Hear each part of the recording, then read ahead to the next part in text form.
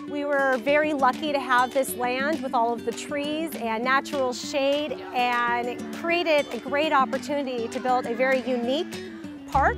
Well, we had a primary donor whose idea it was initially to build this park, so we worked off of his ideas, his vision for the park, and then within our building committee, we explored different playground companies to decide which kind of equipment we felt best matched that original vision, along with the look of our town and the feel we were going for with the park. And we were so excited to come across Landscape Structures' line of equipment and see how well it fits into the vision and the theme of the park that we were going for.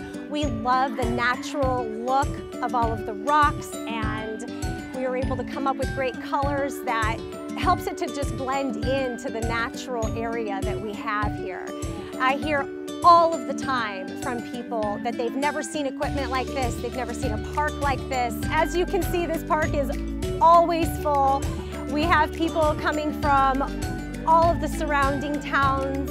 On any given day, you're not going to find just families from Niwot here. We've got families coming from all over the place to come and play. It's fun with all that you have to do, like you have to climb everything, like the rocks. Oh yeah, I like the rocks. I like how there are sometimes no stairs and you just have to climb the rocks.